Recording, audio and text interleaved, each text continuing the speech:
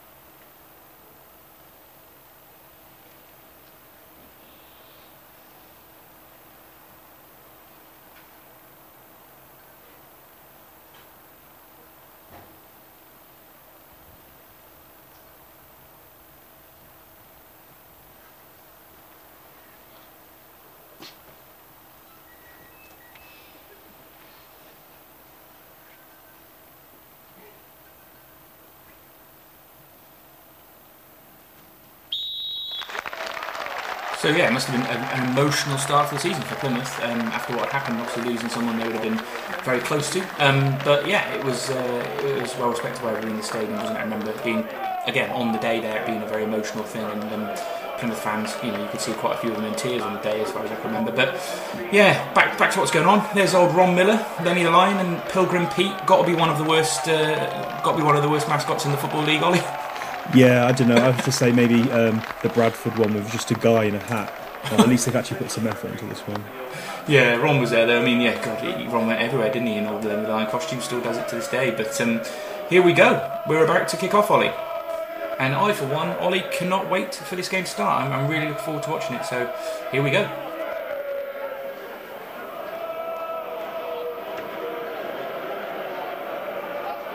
So here we are with kick-off. Gemma's going, oh, Rogers, what are you doing, mate? Oh, God. Awkward moment. It does that very often, Ollie. A bit too quick there. Oh, dear. Yeah, very keen to get the season started, obviously, this year, weren't they? He was. Off really full quickly. Full of beans. Yeah, but here's where we're going to have to just quickly talk about this footage, Ollie. It's going to be a bit difficult to tell quite what's going on at times, isn't it? Yeah, there's a few things we need to try and figure out. One, we need to try and... Some of the players are recognisable. So there's Redmile, clearly recognisable, and Rogers at 5 foot. You can clearly see him. But yeah, we need to try and figure out what formation they're playing and a few things. The guys in high vis are visible, at least. That was a great throw from that guy in the back stand there. It was a really good throw, and probably better than the ones Beckles has taken this season. But interestingly, yes, the first thing to probably talk about as this game kind of evolves into a scrappy opening, I think, is the stadium redevelopment. We did just mention it in the intro, but yeah, the whole 3 stands were knocked down over the previous 6 weeks to this game, Ollie. Which was as a part of a redevelopment of the stadium. I think it's 18,000 capacity it got it up to, and yeah, I remember on the day we were all basically bunched in the one stand together, so it's quite an interesting atmosphere. Yeah, and I remember going back under must have been the Graham Turner years, and they were demolishing the stand that we're in now. Yes. So yeah, they've done a lot of work to make it. It's a nice stadium now, to be fair. Yeah, it was actually they did so much work on it. It got put forward for the 2006 England World Cup bid, didn't it? Which is obviously 4 or 5 years after this game. Obviously we didn't win the World Cup there, did we? But yeah, it was a very impressive sort of set of redevelopments that were going on, but a very unique atmosphere to play a game in. It must have been quite odd for the players that day. Yeah, definitely. Yeah, obviously the fans all on one side. Must have been quite strange. Yeah. So we're getting to the game. Carl Murray hooking the ball forward to absolutely nobody. But yeah, I don't know. I'll probably ask you first of all. Let's run through the team, I suppose, because that would be the sort of thing a commentator would do, Ollie. So in goal we have Mark Cartwright. Right back we've got Ian Jenkins. Now we're not 100% sure what tactic we're playing because there appears to be a lot of centre backs playing in this team. But we're pretty sure that Matt Redmile and Mickey Heathcote are playing centre back. And Gregory up at left back, Carl Murray in central midfield with I think probably Pete Wilding, and then Jagielka, Atkins as well in midfield. We'll see quite where they end up, but Rogers and Jempson up front. So yeah, it'd be interesting to see as we watch this game quite where everyone ends up playing, but it does look like Wilding's in midfield. Yeah, I think Pete Wild's playing left wing, which is probably one of the most... We often do play players out of position. But playing Pete Wilding left wing is not really an attacking move, that's fair to say. No, there's Matt Redmile bombing forward there as well, kicking it straight out of play. You didn't see that too often. But we should just mention, I suppose, the reason that was for is there was quite a lot of injuries at this point in time, Ollie. So I was reading back in the programme from the first home game, which was obviously after this, and Simon Shakestaff was the physio at the time, needed a sort of shaky treatment talk article, and he was talking about the players who were injured. But yeah, Ryan Lowe was on the comeback from ankle surgery, so he could have played out on left wing. Darren Moss, who just signed from Chester City that summer, was injured as well. Jamie Tolley did his ankle ligaments in pre-season versus Telford, and Sam Aston, who definitely would have played left wing, was recovering from a foot fracture. So it was obviously a weak area, and Wilding did a job for us that day. Yeah, no, it was definitely a weakened team, but it's worth noting, and we'll go through the players in a bit more detail, but it's quite an interesting mix of ages in this team. So you've got quite a few players in their 30s, and then you've got a couple of players like Carl Murray, who was 19, Luke Rogers 19, but a lot of players over 30. It'd be interesting if that had a bearing on the season in terms of the age of the squad, and it's something that we got used to, wasn't it? Especially as we went into the following season, we had even older players, with signing players like Ian Rowan. Yeah, they didn't join us next year. Nice little break here. Yeah, I mean, the age of the squad was one of the things I remember people complaining about when we did eventually get relegated 2 years later, so possibly we didn't learn the lesson, but this season was a slightly better one, wasn't it? We didn't do too bad. We actually started this season really well. I think we didn't concede in the first 3 away games of the season, which was some sort of record, like a 100-year-long record at that point in time, so, you know, it was interesting how it evolved from the start of this season to the end of the next season, but it's the way it went, isn't it, unfortunately? It's a very, very interesting era, how it went from alright to pretty poorly quite quickly. Yeah, no, it was. So classic clearance from Matty Redmile there. Pete Wilding on the left wing, trying to clear it. Up to Gemmo, that didn't work. No, not happening. I mean, it is impossible to tell who's who in this colour here, and yeah, thanks to the club for such high quality footage. But I'm sure when the incidents happen, and there are a couple of key incidents in it, but it's going to be tough, I suppose. Should just mention the referee, Ollie, Mr. Clive Pennington. I googled him, did a bit of hilarious searching. In 2009, he was part of a Neil Warnock saga, Ollie. I don't know if you're aware of this, but yeah, Palace lost 4-1. And he came out after the match and said he's literally not fit enough to referee this game. Obviously, that was 8 years down the line, and I thought, well, that might have just been a one-off. But as I searched more, Mr. poor old Clive Pennington, Joe Kinnear called him a Mickey Mouse referee as well one day. So there we go. But I think he worked for BT and he wouldn't give up his job to go full time. So I don't think his fitness was ever amazing. But as we'll find out as this game goes on, I think maybe old Kevin Ratcliffe might have had some stern words for him too. So yeah, who was the Shrewsbury Town manager then at this point? Yeah, it was Ratcliffe, wasn't it? He was involved in sort of shaping the squad after taking over from. Oh God, my memory's gone now. Who was it before Ratcliffe? Fred Davis, I suppose. I guess I don't know. No, Jake King, wasn't it? Jake King. Yeah. Jake King. Yeah. So we're sort of in the early Ratcliffe era, aren't we? So yeah, he was the manager at the time, and yeah, a manager with a very, I don't know, not great reputation with Shrewsbury Town fans anymore, obviously. No. We went through an era. We'll give the chairman a lot of credit for a lot of things he does. Choosing managers, is not necessarily his forte. No, I don't think Roland had been chairman for very long at this point in time, to be fair. Obviously, we were down on our horse in the Jake King era. I'm pretty sure Roland came in during the Jake King era, maybe just before. So we're obviously still at Game Meadow, aren't we? And we're sort of, struggling with those things. And interestingly, I was reading the programme pre-match. I was reading the programme post-match, and it was talking about how we were currently sort of having a break-even figure for gates of $4,000, and we weren't getting anywhere near that at the Game Meadow most weeks. So we were definitely in a situation where finances were tight, and this team was probably built on a quite a small budget. Yeah, no, it's definitely, and yeah, you can see that in terms of the squad. We've got quite a few journeymen in this team, and quite a few players that never really went on to play much more in their career. Good example being Carl Murray. Yeah. So Carl Murray in this game started his career at Shrewsbury, and then went on to play the rest of his career non-league. So yeah, it wasn't exactly in terms of the last game we did, the Berry one, where he was signing 150k for Grant Holt. Yeah. Just shows how far the club has come from this time. Well, our record sign at this point was still from 1979, 100 grand for John Dugworth, so and 100 grand for Mark Blake in the 80s. So we didn't break that record for about another 9 years after this. So it's interesting. You know, we were definitely a totally different club at this point in time, weren't we? At the Game Meadow. Well, we definitely were. Playing Pete Wilding on the left wing to play as a bit of a target man, that didn't quite work though, did it? The great thing about Pete Wilding was he played pretty much everywhere, didn't he? Like, there were games where he went in goal, there was games where he played centre midfield, pretty much all. He played up front as well. Yeah, I think he probably went up front at the end of games as well. He was the journeyman, and you know, it's nice to kind of get our first Pete Wilding game looking back at these retro games, because he was such a stalwart for the club, wasn't he? He was never the greatest, obviously Pete the Feet, but he always put it in for us, didn't he? Yeah, no, he was always a player you can rely on. He was uncharacteristic in his running style. But here we go, Shrewsbury on the ball, playing a bit of passing move, probably the first bit of passing move of the game. Oh no, there we go. It's very low league performance we're seeing at the moment. It's not a high quality start, that's for sure. But yeah, it's it's football, it's League Two. What are you supposed to do? But yeah, I mean, we've I don't know if there are any chances in this game. We haven't watched it back before, Ollie, but you're kind of hoping. No, we're not. This is live. This is live watching it for us, in the sense we haven't watched this game back. Yeah, and it stays 0-0 for quite a while, but we'll have to see how we go. But yeah, I don't know. It was a very nice sunny day, I remember, down there. That was another thing I remember about the day. It was a proper, we talked previously on one of our salad casts about that playoff feeling, Ollie, where you've got that summertime feeling, and playoff games always feel really good. But there's always something about that first game of the season, especially if you're away somewhere and the sun's shining. Yeah, no, this first game of the season is always exciting, especially when it's a nice sunny day. And yeah, it was interesting. I was chatting to Andy Tretton, trying to get a bit of insight into the team and what was going on at this point and what it was like for him. First of all, he said that I was testing his memory, which is not fair, because we are going back to 2001. We remembered, it was interesting. You remember the game, he said pre-season was really good. He said we had a tour of Cardiff, he thinks, and the team actually had quite high expectations going in, and they were a really good bunch. He was a little bit gutted because they signed Mickey Heathcote in this week, and that meant that he wasn't going to start, so that was a bit of a shame for him, which isn't good news for him. But he said he was a really good guy, and he was really, really lucky that he got to play a lot with him.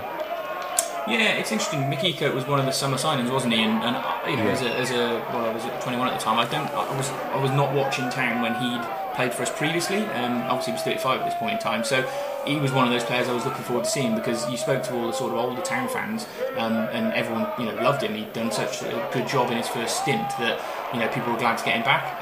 However, obviously we signed him from Plymouth, didn't we, Ollie? So I don't know if people could hear it in the intro, but he got booed when they announced him, and then there was a few claps, and it's the sort of thing that happens nowadays when an ex-Town player comes back, and we do the similar thing. People will boo, and then everyone sort of realises if they've had a good stint for us that they deserve the credit. So interesting reaction, that's for sure. Yeah, not good defending there from Shrewsbury. Yeah, not good. Really good opportunity to score from Plymouth. Unfortunately, we went wide. No save there for Cartwright, who interestingly was called Chewbacca. That was his nickname in the squad at the time. And you had Greg was known as Buzz Lightyear, and we had obviously Jags was his nickname, Jag Yoka. That's obviously the original nickname. And then Andrew Tretton goes on to say that Mark Atkins, who had a Premier League Winners' medal, he did. and of course he described the front two as dynamic, which I think is fair to say. It's classic big man, little man combo. Yeah, I did like the Rodgers-Jempson combination, and it got goals. We've had two strikers that got goals consistently in the same team for quite a while, haven't we? We've obviously had Holt getting 28 in one season, and we've had obviously Fay getting quite a few and Collins getting quite a few. You never quite had that partnership. I can't think of any partnership since then that was really like two proper strikers in a partnership. No, it's a really good point. Actually, you can't think of a combination like Rodgers and Jempson. Probably helped by the Everton game following the season. Sure, yeah. I mean, obviously one with a huge amount of experience, in Jempson, and one who was a young lad that went on to do really well in his career and play at a high level. So it was a nice combination at that point in time, wasn't it? In terms of. Here's a question for you, Glenn. Oh, go on. How many clubs did Nigel Jempson play for? Oh, yeah. It was the old joke, isn't it? He's got more clubs than Nick Faldo. I don't know, is it like in the 20s? 20. Oh, there you go. He played for 20 clubs. But Luke Rodgers isn't far behind with 17. It shows you, doesn't it, that clubs will pay the money and get someone in for a goal scorer, won't they? So there we go. It's interesting about Jempson while we're here. So he was born in Lancashire and started his career at Preston North End. As he said, he played for 20 clubs. But actually, he played most of his games for Shrewsbury. He played more games for Shrewsbury than anyone else. He's played 109 games, and he scored 36 goals. His second highest club played games for was Oxford, where he's played 68 games and scored 27 goals. And famously, obviously, played for Rotherham, didn't he, against us in the Cup final. But he only played for them for 15 games, but scored 6 there. Oh wow, fair play. Yeah, he had a good record for them. It's interesting because if you think we hadn't got relegated that next season, he might even have played more games. He might have fancied another season at our level. I think he was out of contract and probably didn't fancy the conference. I'm not sure whether he retired at that point. I'd have to check. But another big chance for Plymouth as they head wide. They're definitely on top at the moment in these early exchanges. Yeah, have we had a shot on target yet? No, I don't believe we have. No, we haven't had a shot, Ollie. It's like Ricketts ball. Well, we probably shouldn't say that because it's going on the club website. But yeah, it's not been the most free-flowing start from Town. But there's Mark Cartwright. Yeah, Ian Dunbavin obviously was the number one. He had the number one shirt, and Cartwright had the number 21. But obviously Ian Dunbavin was injured at that point in time. He was such an interesting player. He played a lot of games for us, Dunbavin, as well, didn't he? But he did. He had so many mistakes in him. Wasn't he from Liverpool? He was, yeah. Yeah, he got involved in all sorts of incidents in Liverpool, but probably shouldn't talk about. But yeah, he was always a keeper that you kind of thought, he'll make a good save every now and again, but also he was mates with Gerrard, didn't he? That was it. He was, he was mates with Gerrard. So so there we go. But it's definitely here from Town. Pete Wilding. Risky. Another loop forward. Yeah, we just can't keep the ball at this point, can we? Just keep lumping it forward, and Plymouth keep coming onto us, and they're definitely dominating possession. And we should probably talk about Plymouth quickly, Ollie, because one of the reasons why we're probably not on top here is that Plymouth were sort of one of the bookies' favourites to go up. So Paul Sturrock had gone in as manager last season, and he'd kind of ripped everything up and started to build his team last season. And this is the Paul Sturrock era. Oh, interesting. It is, and so they went on to win the league, obviously with this team under Sturrock, and then they went on to win the next division, and he got them up to the Championship. So this is almost the start of that sort of meteoric rise that they had, and they had some really good players. We haven't even ran through their team, but I'll do that quickly, Ollie, while the ball's back in the construction stand. So they had Romain Lario in goal, John Bez Weatherwick, Graham Coughlin, who obviously came on to play for us later down the line. Paul Wootton was the captain, and Brian McGlinchey were the sort of defenders. They had David Frio, I remember, was always pretty decent against us in midfield, and then Steve Adams, Martin Phillips was the winger, and then Kevin Willis as the midfielder, and then Mickey Evans and Ian Stonebridge, a couple of wily old characters up front. So it was clearly a team that was building. What? Was that a shot? Yeah. It was, unfortunately, yes. It was a Plymouth shot, though. So I think they've had 3 shots to our 0 so far, Ollie. But I'm sure we'll get there. So yeah, they had quite a lot of experienced players, wily players. That Paul Wootton, the captain, stayed with them all the way to the championship. Lifted 2 league titles. So he had a great time at Plymouth. Yeah, the manager had a really good spell at the club, didn't he? It's always funny, interesting when you see a manager that does that, a bit like Eddie Howe kind of took Bournemouth up through the league. It's always interesting when you have those kind of stories. It always reminds me as well that it's like almost like that where Football Manager comes true, where it does actually happen, where you see people. I saw someone on Twitter yesterday was managing Forest Green and was taking them to the Premier League, and he put a suit on for his playoff final. Like he was playing. I can't remember who he was playing. I think it was Everton had got relegated on his Football Manager game. But yeah, it's quite funny. Interesting, actually, a comment on from Andy Tretton about Plymouth. That we actually beat them 3-1 later on in the season. He said Greg got sent off and then we beat them 3-1. So obviously Plymouth, while they had a great season, didn't enjoy playing against us. No, and it is a man down injured here, so there's a bit of a pause in play.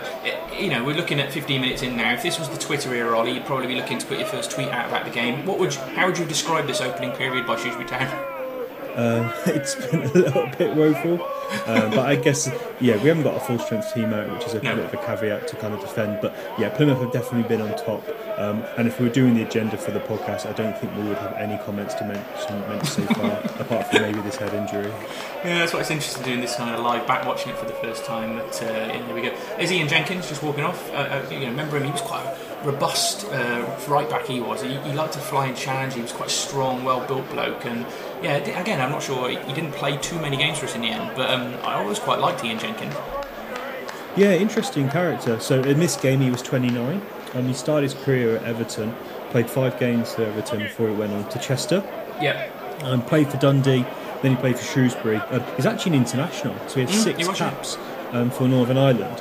But really interesting that he's a coach at Cowden Beacon and St Mirren, obviously connection to Brian Caldwell there. He's actually an elite performance coach for the Scottish FA, so he still works in football. Yeah, he had a good career, and as I say, he was always a reasonably decent player for us. Obviously, I don't think he played the relegation season that much. I think he probably left. I can't quite remember now, but just trying to picture all this together. But this has been a lengthy stoppage, Ollie. This guy's back. And maybe we're going to have a shot on goal then. Are we going to? Let's see what happens. I don't know, to be honest with you. It's interesting that we got the free kick out. Somehow that guy's got a head injury, but we've got a free kick. So I'm not sure about no going off and coming back on, Ollie, in this era, obviously. No. So he's probably had a couple of stitches on this. Probably just had a big bandage by the look of it. No shot on target though. Hoof it into Redmile. No shot on target, no. Hoof it into Redmile and hope that works, but it didn't. Oh no, it wasn't Redmile. It was Walden, I think. But yeah, nice touch by Jags almost in. Not too close. But yes, as I say, hopefully, I think this first 15 minutes of the season, Town tried to ride it out. I'm hoping we kind of get into this a bit more now as things develop. But I know what happened in this game, and I know that the incident that happens around 30 minutes. So maybe this was the best bit of the game, Ollie. Yeah, not a lot to comment on too much so far. Oh dear. I say their stewards stroke builders have probably had more to do than their goalkeeper so far. I wonder if they got double pay that day, because they are acting as builders stroke stewards, aren't they, with their hard hats on. So maybe at half time they can do a bit of scree or put some seats in or something. But yeah, it's interesting. I was reading about the ground event. It literally took 6 weeks to smash the whole stadium down, 3 stands, and they were pretty big, beefy stands. They've obviously still got a lot of work to do looking at it, but it's nice when the camera pans to the right, Ollie, because it gives you a really nice view of Plymouth and the harbour area. It looks really pretty, to be fair. Cool, yeah, there's a funny moment, and I think we might have passed it actually, where the Plymouth fans were chanting that Exeter City is a bleep hole, which is quite ironic considering given the state of their stadium at the moment. Yeah, very true. I don't know. Here's old Mark Cartwright again, trying to kick it out, but. It's interesting. I was thinking about how much it cost me to get into this game, and I went back and looked at the programmes again. It was £14 to go and watch this game, Ollie. Absolute bargain back in 2001, I suppose. So football's definitely moved on a little bit since then with inflation and with sort of increased prices. To watch a game at this level now is probably 20 odd quid, I would imagine. So it's moved on, isn't it? Yeah, it sure has. Well, the problem with money was this was the ITV digital era as well, Ollie. So, yeah. you know, I think the riches were waved in front of the Football League at this point in time, weren't they? And obviously, we're at the start of the very first season of ITV Digital, and God, what a disaster that turned out to be. Yeah, it was. It's going to be a small fry to know what's going to happen at the moment. Yeah, true. It's going to be interesting. Yeah, it is not good, this whole football shutdown, is it? And I don't know. Yeah, Liverpool furloughing all their staff off while we're still paying all ours because we're a proper club. It's an interesting comparison after what happened earlier this season. But that's not 2001, Ollie. We shall return to 2020. Here we go. Luke Rogers showing his pace. Oh, bit of strength there. He holds it up well. Are we going to get a shot? Maybe. Oh, does it? Oh, good bit of play from Luke Rogers here. Really good dribble. And unfortunately no one was there. But yeah, it was a really good bit of play from Luke Rogers and just showed what he plays. So the younger listeners who never saw Luke Rogers play for us, especially at this point, he was absolutely lightning, wasn't he, Dan? He was such a good goal scorer this season and even the season after. In fact, every season he's with us, he got goals in the conference he bagged, and he was electric. It was almost like, I remember at that point in time, this was 2001, but you know, it was almost like our sort of Michael Owen coming through, wasn't it? He came through our youth system. He was clearly levels above, you know, what we were playing at times, and obviously it clicked then with Jemson with that bit of sort of knowledge and stuff. We haven't really seen them as a partnership in this yet, but he like in every season, like in every year, like now, pace. You know, look at Faye. Pace threatened any defender, especially older defenders. And Luke had it in absolute buckets and buckets. And he was also really tenacious player. He would always, you know, really fly into things. He got a lot of red cards and sort of player that you could just easily love. Yeah. No, interesting. This season, he scored 22 goals in 41 games, which is amazing. Yeah, well, since like Grant Holt, so you think in terms of our great strikers in the last of this century, you'd have to put Luke Rogers up there with James Collins and Grant Holt. Oh, Rogers, yeah, definitely one of the best strikers we've had in this millennium sort of thing since the 2000s, and his goal scoring record speaks for itself. And yeah, it's interesting. He's not someone that often comes back to the club to do things. You know, you think he's pretty much a bit of a hero for what he did. Obviously, he came back, didn't he? Later on in his career, and had a little stint, which wasn't quite that brilliant, but obviously showed his love for the club. No, he came back kind of twice, didn't he? Because he came back on loan, and then we signed him the following season. But when he came back here, and he played 15 games. I thought it was going to be a good shot, but it was quite tame. Good, easy save for a goalkeeper. Very easy, straight into Dunbavin's arms. Here's Pete Wilding, the dynamic left winger, and he step over. Just kicks it long again. Oh, decent pass actually. A no-look pass from the central fielder.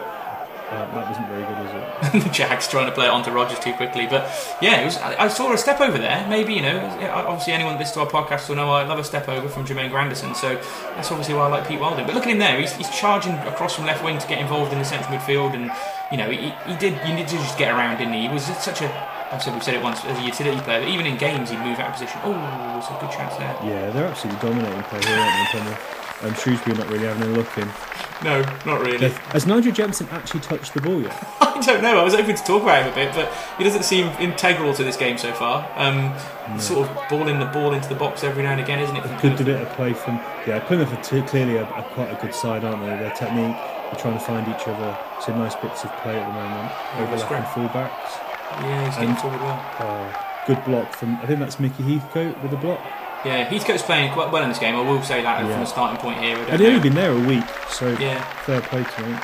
Yeah, even back and obviously against his old club. I suppose maybe that helped a little bit, that he kind of knew the players and what foot they needed to be put onto and stuff like that. It's always good when a player... So did we take a Plymouth reject then? At 35, I don't know, maybe he just fancied a last little season at a club that he probably had a bit of time for. And maybe they just would, I say, Plymouth were moving on and trying to take a team further forward, and maybe a 35-year-old Mickey Heathcote probably wasn't the one at that point in time. But I don't know. We'd have to have a look. But we don't seem to be rushing in this game at all, even from goal kicks. Maybe because it was warm, but. Oh dear. Do you think we just thought we'd get a draw here and go away with it? But yeah, I don't know. It's quite interesting. We've seen Jags a few times on the ball. Steve Jagielka. Probably worth my Steve Jagielka story now, Ollie. I once went out for it. You were excited. Oh, Luke Rogers offside. Too quick there, Chief. Yeah, close. Yeah, I never got this out in the podcast because we've never talked about Steve Jagielka before. But I once went out for a night out with him and his wife, and just you and him and his wife, a threesome. I know, and my wife. They work. Him and his I think it might be ex-wife, so I have to be careful here. But yeah, they work together, and he was a nice bloke. We had a really nice chat and had a bit of talk about football. But he only wanted to talk about motocross. It seemed like he didn't really want to talk about football that much. And for a night out with me, he was a bit screwed really because I only really talk about football. But there we go. Now we had a good night. You're not a fan of motocross, then? I wasn't a big fan of motocross, but my evidence of an evening out with him, lovely bloke. So there we go. But as I say, he's trying to. You finally got that story out. Exactly. Yeah, I've got. So many here's a more question stories. for you, Glenn. Here's a random question: of any Shrewsbury Town player you could go out for a few beers with, who would it be? I don't know. I've not met. I don't know about you. I've not really met many town players and been out with but that's them the whole point of the question. Yeah. So I who don't would you know. go out for a Who beer would it with? be? Probably Gemmo. He'd have some good stories, wouldn't he? If you're looking at this team here, I think he'd probably like to drink as well. So he might have been a good one. I could tell you who I wouldn't go out with. Ryan Essen, the goalkeeper. Because I did go out with him once, and he tried to crack onto my then fiance. It was a very awkward time, Ollie. So, not Ryan Essen. Do you know who mine would be? Gary Peters. Gary Peters, yeah. I bet he'd have some great stories. That was a good challenge. Yeah. Classic low league fullback and winger going clashing together. Again, foul. Telling him to calm game, down. He's trying, elder head there, trying to tell everyone to calm down. So we haven't had much of the ball so far. Rogers on the ball. Oh my God! Everything, apart from that one dribble he's done, he's either been offside or fouls, or I think that was a handball. I think it bounced up in my hand, didn't it? Yeah, it's impossible to tell in this footage, but yeah, it's it's an interesting watch back this, and I'm sure people will be enjoying this start in football. Ollie, why did we pick this game again? Because there's a dramatic moment. Let's There put it is. that way. There is. I genuinely do remember this game quite fondly, and I think this is one of the things about watching games back like this, and everyone that's watching it will probably feel the same way. Oh, Carl Murray burst through. I like it. Is that, any game you go away and you get a good result having been up against the odds sort of thing always feels like a really good 3 points, doesn't it? Yeah. On the start of the season as well, opening day, this result ended up feeling really good to me. But There's an example this season, isn't there, with Blackpool away? yeah, We didn't have a shot really, and then we won 1-0. I think it was 1-0. Won 1-0. And in memories, that's just a great away day now, even though we just played counter-attacking football all day. any football at the moment seems like a good memory, and I'm sure the reason we're doing this now is we're bereft without football, aren't we, Ollie? And any chance to do a bit of talking about football or covering some stuff for the club or doing a podcast, it's just nice to look back. But how much are you missing football, Ollie? Yeah, it's a big thing. It's not just the football. It's also just like the catching up with your mates, isn't it? Yeah. Catching up with your mates, just seeing different faces, and it's just a shame kind of missing doing something and just going out as well. But yeah, certainly missing football, and watching games back and stuff is fun. But it's not as fun as watching live games and going to them. I imagine you're missing it. And imagine your kids are missing it too. Oh, good opportunity for Plymouth.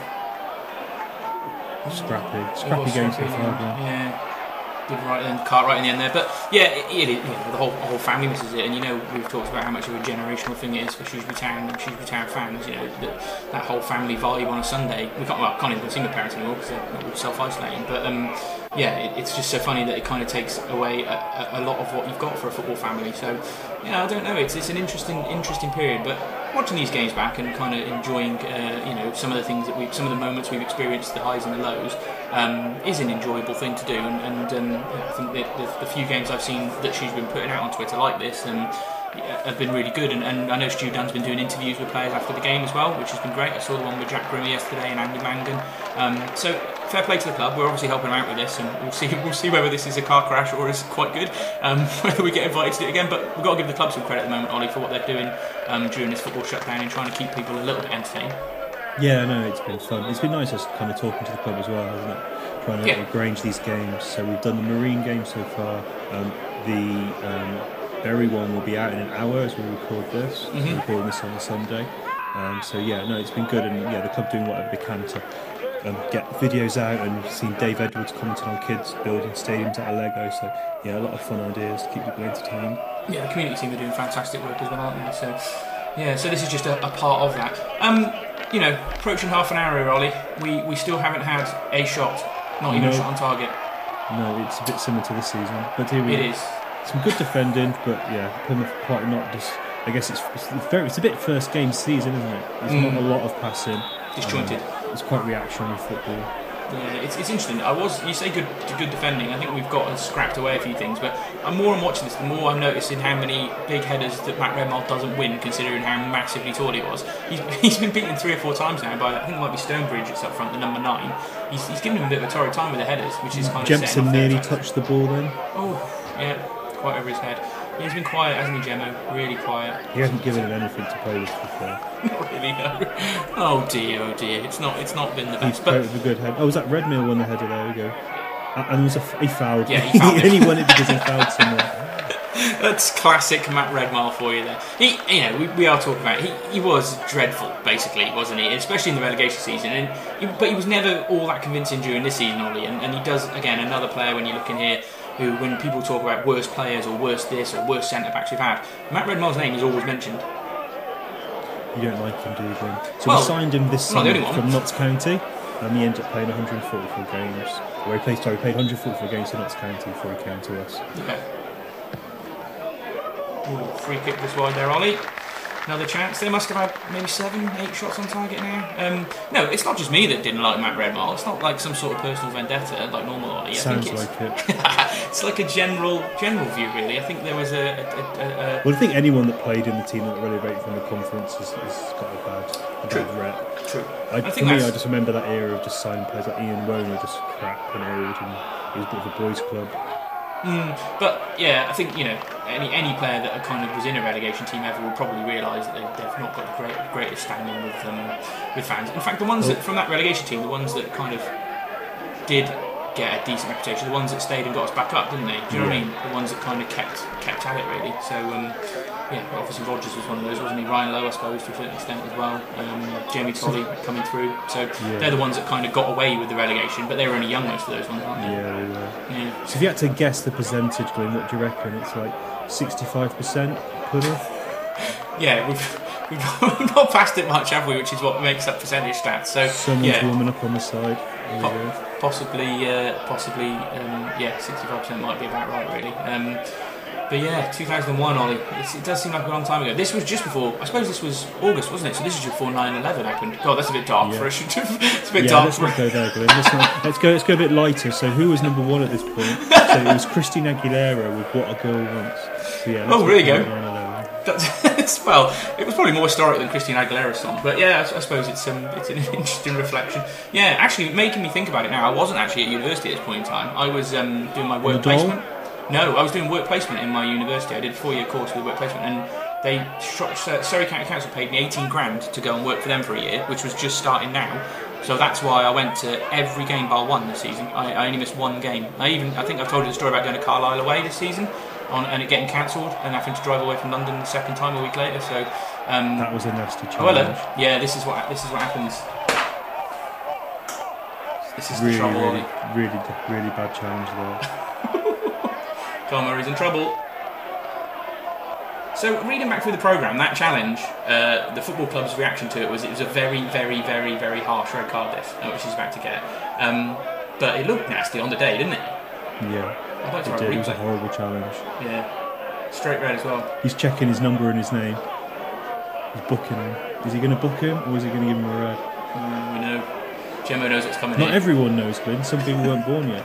Oh, true enough, I suppose, yeah. We should take it. Not everyone's your age. Yeah. Okay, I've given the game away, Ollie. Sorry.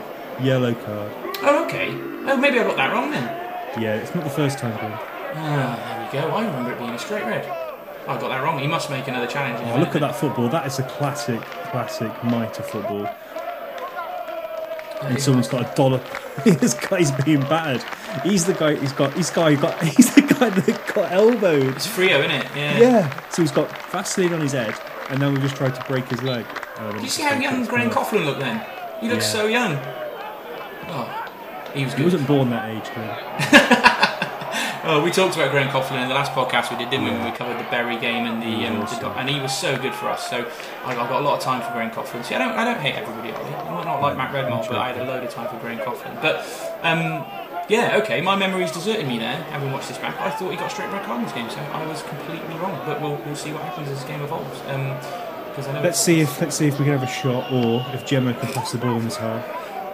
Very scrappy. Wilding's in. Sometimes hard to know who's who. Yeah, Oh, it'd be nice Scrappy again. Nice for us to have a shot before we went down 10 men, because I don't imagine we had many afterwards. But yeah. Booze again. Booze ring out from the home fans. I wonder if that's with the ref then, after what just happened, for not sending him off. I don't know. Weird. Oh, Cartwright. Oh, he's got it. Back into the building stand. Let's get it out.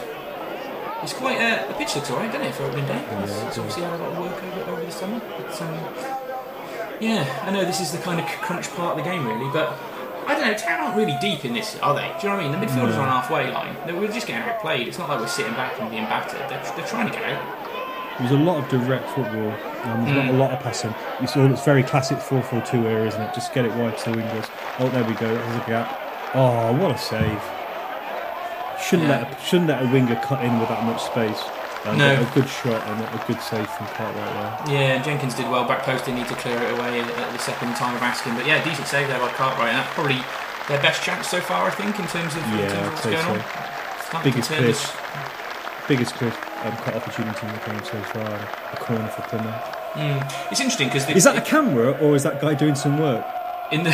Looks like a tripod. I think he's doing some surveying. There's a guy at the back. See him, Glenn? He's sneaking in. Someone sneaked in. But he's got a fluorescent dress on and fluorescent jacket on. It's not going to be very... why is he standing up there? It's not the greatest camera angle, is it? No, there's the ITV Digital signs, Ollie. I can see him now. Booed by ITV Digital. Oh, where are we going? Oh, cameraman. Yeah. He's drunk. There we go. This is the thing I was going to say about this, is that this was recorded by the town cameraman, so this isn't like the Sky coverage. Oh, we didn't have Sky then. It's not even ITV Digital coverage. It's the sort of one they would have showed to the players, I guess. So, occasionally it'll just sort of look at the town players. Good clearance. Rogers picks it up. Foul ref. Oh, there we go. Went down easy, but he knew what he was doing. Yeah. In the back. Rogers. Is Rogers in it, I think? It was Rogers, yeah. That's all good. I suppose we're at the era where, looking behind Rogers there, where it's the end of sort of the barriers at football stadiums, isn't it? With these, when they were building new stadiums, it was the end of the sort of crush barriers, wasn't it? So obviously they went all seater now, but yeah, it's sort of a relic of a football era gone away now, isn't it? Yeah. that interested. Oh dear. You just want a shot, don't you, Ollie? You're desperate for it now. Yeah, desperate for a bit of shot or something. I don't know why we're playing goal kicks to Rogers there, but a bit of an odd tactic. I guess we're just trying to keep away from Coughlin, maybe. Or get him in behind and pace, just rely on the mistake from the centre back. So it looked to be like what he was going to do. But I remember going down here with a couple of my mates, and we were all sort of watching it opening day, ready for the action. And still people I sit by now, which is quite interesting. So it's. Football, it's a long time in football, isn't it? What is this? Is this 19 years ago? Yeah, 19 years ago, Ollie. Bloody hell. That's what I mean. That's what I'm saying. There'd be quite a few kids watching this who weren't born when this was done. True enough, yeah. Another long ball by Shrewsbury, and it just felt when nothing is sticking up front, and there's another foul. God, that's the one. I think that might be the one. It was Roger. It was Carl Murray again. Late again. Didn't quite see the action there, did we? It looked like he caught him, but was it late or did he get the ball? You can't tell on this highlights. But I was going to what they said before. To have a word with him. Yeah. Nigel Jensen's trying to plead his innocence. He knows he's getting sent off. The Gemmo slaps his thigh. So that was a straight red.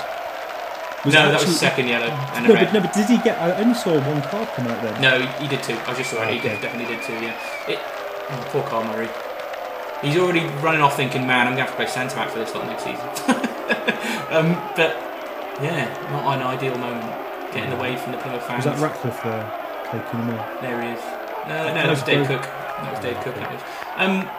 He's not the same guy that kept getting clogged all the time. Yeah, it is. It's a third time.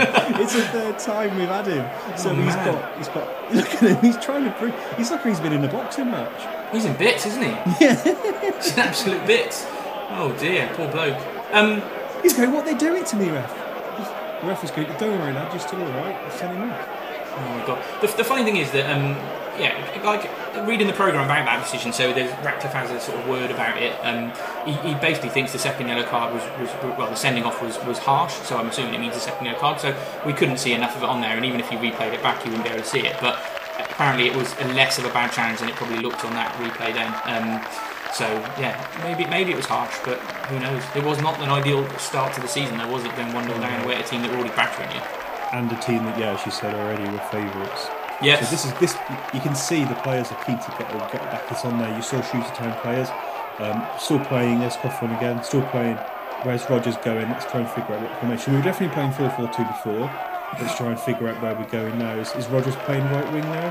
He's gone deeper, hasn't he? Gemmo's up on his own. Rogers is playing right wing. Yeah, so he's moved into the middle then. Wilding's moved into the middle. He went for him again. Is that the same player again? No. Rogers went for someone then, didn't he? I'm sure. Off the channel again. A word. I thought Rogers went in there, didn't he? Yeah, you pushed him. That's that Bez Weatherwick. I don't really remember him. Yeah, Rogers top feisty now, isn't it? Yeah. Look how big Matt Redmile is. He's absolutely huge. Fat. He's like a giant. He's the kind of guy you'd want in a shield wall, isn't he? Next to him. You want to stand next to him in a shield wall. Yeah, he looks like a Spartan warrior of some kind, doesn't he? He's not a healthy looking man anyway, and his bald head, he always made him look like I wouldn't say Spartan, maybe Anglo-Saxon. Spartans had a healthy Mediterranean diet, didn't they? That's a bit of a harsh yellow there. Do you think that's the referee trying to just give a few cards out? Even it up. Please, yeah. I don't like it when refs do that. Just play the game. Free kick for Shrewsbury. I don't understand how that was a free kick. Maybe I was wrong, but I thought Rogers went in. This camera's in interesting position on it. There's a lot of bald heads in front of it. It's right in the mix by the look of it. Over going on there. Oh dear. I don't think would Lewis Cox have been alright if he was in the press right in the middle of all these fans like this. I think he might have been worried about what was going on. But it's interesting because I remember on the day everyone was packed in that stand. It was absolutely rammed. There we go. Someone's giving the finger. I think I'm about 1 second behind you, 1 or 2 seconds behind you, Ollie, so you can lead the commentary of the things that's actually happening, because I think I'm a little bit behind, but probably just because I've got a slow computer. But yeah, I remember that there was a thing in the programme, when I was flicking through it, I got my programme from the day, and there's a little printout that says, due to the redevelopment of Home Park after the game, we'll be keeping you behind. And so, because they had to let all the Plymouth fans out of the same stand you were in, we had to wait for about 5 minutes, which was fine, because I remember everybody sort of being quite happy with the result in the end. But yeah, it was, they kept us back. Rogers putting his foot in there. Another free, that was definitely a foul. This is classic Rogers.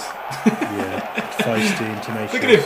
Quickly taken. Plymouth are really keen, aren't they, to get the ball out and get the ball playing, because they can sense they want to try and get that first 3 points. Good cross, and terrible header. He was flying like a salmon, but terrible header. Should have scored, Should have scored that. Cartwright did well though, to be fair. Yeah. So we're coming into 10 shots to nil. Coming to near the end of the half. I think it's fair to say Plymouth have dominated play. We haven't had a shot on target. We're not sure if Gemmo's actually touched the ball. He shouted at the referee a few times though. So he's got involved in verbally, but I'm not sure if he's got involved in the game. I just saw plumes of smoke appear in front of the camera, Ollie, which, again, you could smoke in stadiums still back in 2001, couldn't you? No social ban for that either. That's another thing that's gone out of football, but yuck. You could also stand next to each other in these days as well. Yeah, I think everyone's sitting. I don't remember what the stand. It was a seating stand, I think. I'm referring to social distance. Oh, I see. That's a whole new thing we'll have to get used to. Shrewsbury wasting. Was that a good head back? Bit of time wasting from the goalkeeper. Yeah, you might as well at this stage. I suspect that we probably did a fair bit of time wasting as this game goes on, as we'll watch. But if you had a man sent off Glenn in that situation, would you have gone a 4-4-1, or would you have gone for a 4-3-2 like we talked about in the Berry game that Paul Simpson did? I think opening day, it's difference between opening day and the last day of the season. Opening day because you're not kind of everything's coming together still, isn't it? So I guess that you've kind of probably got to do the more defensive thing on opening day. So I don't really disagree with what Ratcliffe did. Obviously it pays off later on, but I think that when we were talking about what Paul Simpson did in the Berry playoff game, that also made sense in the context of that game as well. They're keen to get that ball to left winger, and you can see from that cross that it's 2-footed. So very big tactic from Plymouth to try and get the ball to the left winger. Decent player. Having just watched this back then, Ollie, who are you going for man of the half? Let's give a man of the half. From a Shrewsbury perspective. Yeah. Or I think from a Shrewsbury perspective, I'd have to go for. I've absolutely no idea because no one's played very well at all. Maybe Cartwright because he's caught the ball 3 times. It's got to be Mark Cartwright. He's made 3 good saves, come out and claimed quite well. He was a tidy goalkeeper, Mark Cartwright, wasn't he, when he played? he probably did make loads of mistakes, but you've erased from your memory. But what? Oh my God! Yeah, Cartwright's definitely man of the half now. That is an absolutely horrendous mess. Stonebridge. Yeah, oh my God, that was terrible. He had 2 opportunities to score, and he absolutely fluffed his lines. Really good save. Is that pre-season rustiness? Possibly, yeah. But yeah, they must have been gutted to go in at half-time 0-0 watching this. They were by far the better team, weren't they? Yeah. That was a great chance, that, to be fair. But as we were just saying, I think definitely man of the half, Mark Cartwright, and we'll see whether that changes as the game goes on. But he's strong. He's pushing people around in the box. You can see him. He's making sure he's got his space to catch things, and doing everything he needs to do to keep us in the game. Oh, Rogers is off. Go on, Rogers. Go on, my son. What's the speed here? This is in full flight. You'd love to see it. Oh, Wilding's on the right wing now. Poor counter-attack from Shrewsbury. Could have got him in. Yeah. Or Pete the feet was deadly when he got in that situation. That was a terrible throw out by the goalkeeper. Yeah, it's not a game that's as high in quality, that's for sure. Not all games were terrible in the 2000s, though, were they? There was quality in some games. I think it just shows. For me, this is a really good example. It just shows you that the quality in the low leagues has improved. Probably through the influx of foreigners in the top flight, but it's definitely worth saying coaching and conditioning and players just look thinner than they did in these days. Yeah, Gemma crossed the ball. He actually touched the ball, so we have it on record. Yeah, to no one, though. No, it's all cross not the best. Still no shot on target. You'd be tweeting about this now, wouldn't you, Ben? No shot on target. I'd have been opening day Ratcliffe out on Twitter. # Ratcliffe out.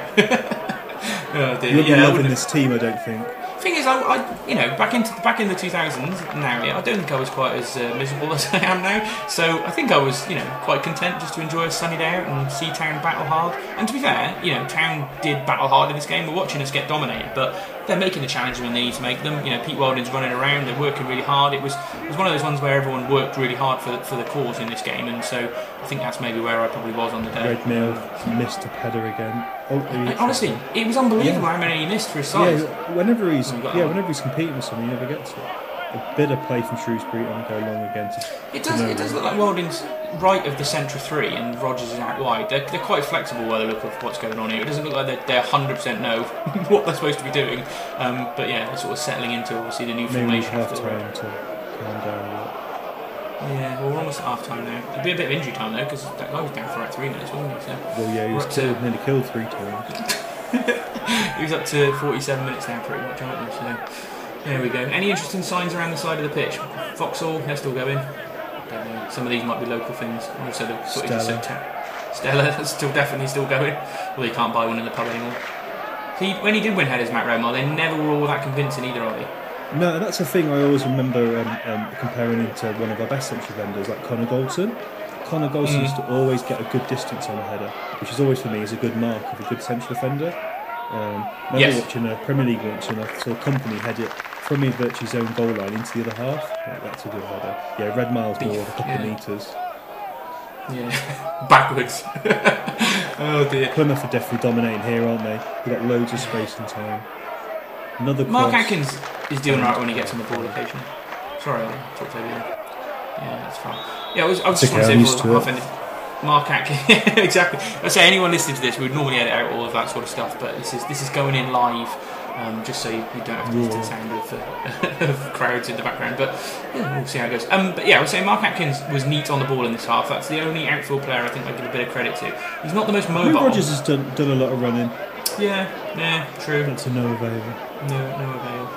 Is this the half-time whistle on 48? Probably. We only usually used to get 3 minutes back in the day, didn't we?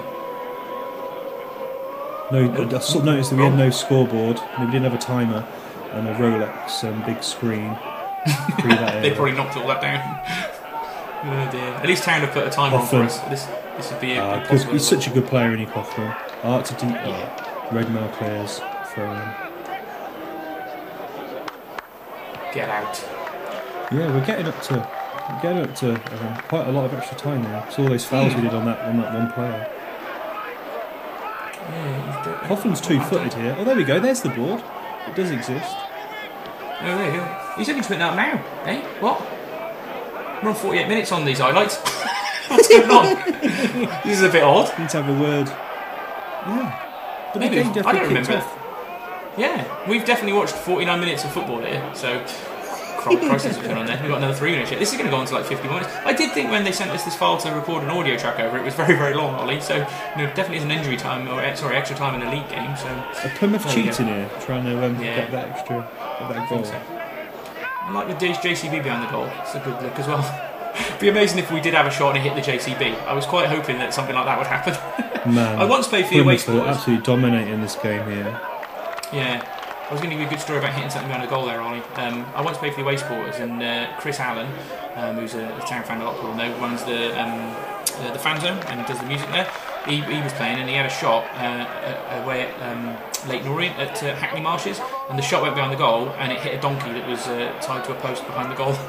I bet that's the only time that's ever happened in football. That reminds me of when my first day at a new school. So I was in Shrewsbury for the first half term, and then I moved to John Taylor High School in Staffordshire.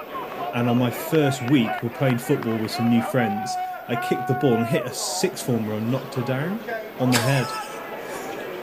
Oops. Yeah. Oh dear. Oh well. Foul again. That's not. I think we should do a Twitter poll. Which is the better story, donkey or sixth former? Or the sixth former. She was maybe we'll get. We felt quite embarrassing. Oh, Ollie, you big bully. We're on 50 minutes here. This is mad. Maybe they just skipped half time. No, we've not changed ends, have we? So no, we can't do that. No, we're still going the other way. Oh mate, that is an unbelievable miss. I tell you what, they're going to have a right act to half time. Both strikers have had opportunities in the box, plenty of time, and just absolutely fluffed their lines. I tell you what, this was luckily this is pre-Twitter for them. Yeah, it is. Can't record it again. I was going to say, this is the second game we've watched in a row now where Town just conceded loads and loads of chances and got a positive result. And like Bury, like we watched last week, this is another one of those. Rogers. That wasn't a foul. Harsh. I think someone on the bench might be smoking, Ollie, looking at where the smoke's coming from. It might be. Is it Sturridge? Is he gone for the Italian manager look? The 1990s Italian manager look. There we go, Red Mile. There's a big shield for Shrewsbury. It's quite a windy day. Good bit of jockeying, my brother all like that. We're on 51 minutes now. This is the longest half in history. I know. All our old men must be blowing. Look, Matt Redmile's got his hand on the hips. He's knackered. Oh, there we go. Half time. 0-0. 51. You get to summarise the game, so I'll just do a little quick summary. I think Shrewsbury got battered there, and we also tried to batter one of their central midfielders. Yeah, it's like this season we've been talking about those games where we haven't had a shot at all in the first half. It's almost like this game is here to torment us, reminding us of that. But yeah, we're still in it. They've missed their chances. We're down to 10 men. I suppose that the manager's got to get them in at half time and tell them, just let's keep it 0-0 and look for a goal on the break. And calm down, mate. What are you doing? Excuse me, mate. No consideration. Unbelievable. I think that applause is for the referee. I think it was. Oh dear, he's getting escorted off. Cartwright and Redmire in a big chat. Booze for the Shrewsbury Town players. Booze for Heathcote, I suppose. Yeah. More than booze. Some swear words as well, I can hear. Oh dear. Well, there we go. I don't know what happens half now. Time. Half time. Right, so we get a cup of tea and we should be back.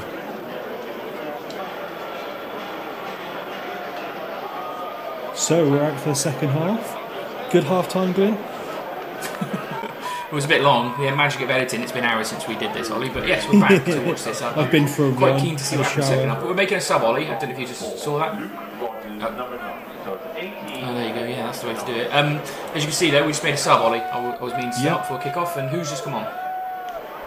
I've no idea, mate. Over to you. It's Josh Walker. It's Josh Walker, yeah. He was a young lad who'd been released by Manchester United in the summer and was looking for a club to sort of start his football league career off with. And I was reading a programme from a few weeks after this where Tim Clacott, who used to do the sort of interviews with the players, was talking to him about why he signed, and he said, seemed like a good club, and I thought, why not? So obviously massively influenced to come and play for us. But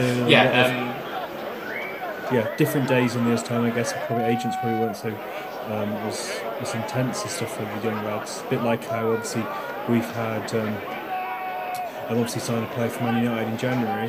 Maybe maybe players don't know much about the clubs as they do now.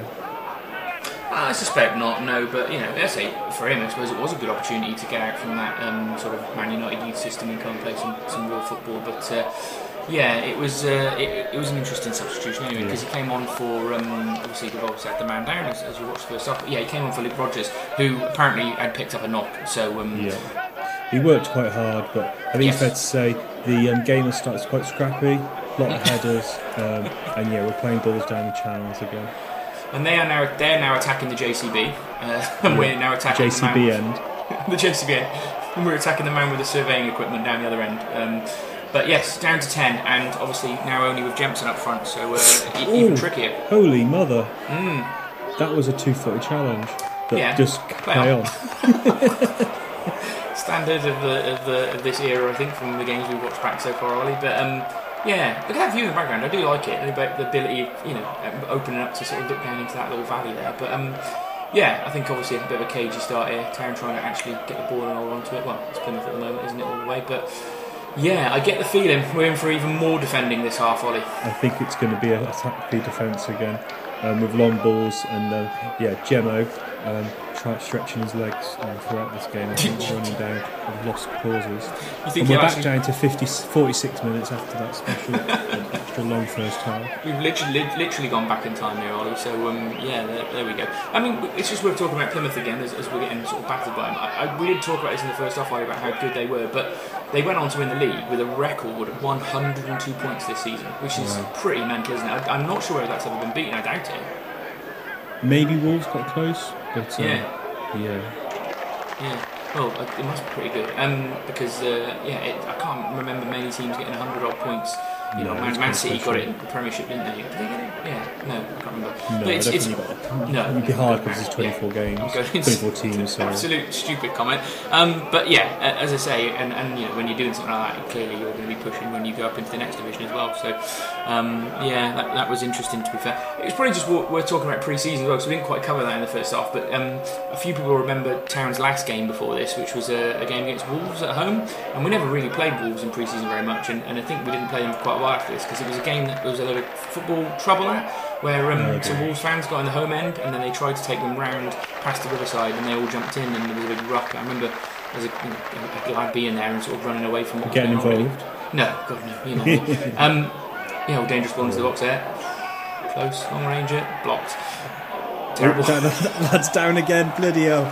He's going to wake up with a few bruises. He must be obviously this is the first game of the season, but he's definitely the most fouled player in the league at this point. Yeah, he's going to be top of those charts, that's for sure. Another puff of smoke. Yeah, you see it quite a lot, isn't it? It's very packed in that stand, though, to be fair. It is, as you said, no social distancing Ollie in the first half. But no magic spray, and the referee's just doing it old school. Yep, get on with it, lads. No spray for the Oh my god. Oh, it hit the JCB! Oh, it did! Brilliant. I was hoping that would happen. That's made my day watching this back now. JCB hits 1, goals 0 at the moment. So the construction worker's gone to get the ball back, hasn't he? But I think the way this stand's set up, though, is Town were trying to probably play this game out and slow it down. The fact there was no ball boys and just a massive area behind probably helped us with our time wasting in this game, by the look of it. Oh dear. Well, they've got another JCB to hit there, the red one, so we'll have to see if they can make it 2 for 2 in this half. But as I say, I think this is going to be very slow from Town. Cartwright kicks it out, and it's straight back to Plymouth almost. Jags brought it down. Oh no, Jags has got it. Yeah, but no. Lose it again. No, nothing doing. Coughlin Plex. It's calm. He's a good player in this game. He's really good, yeah. It is amazing watching this back so far, knowing what the final score was. Thinking, how does this happen?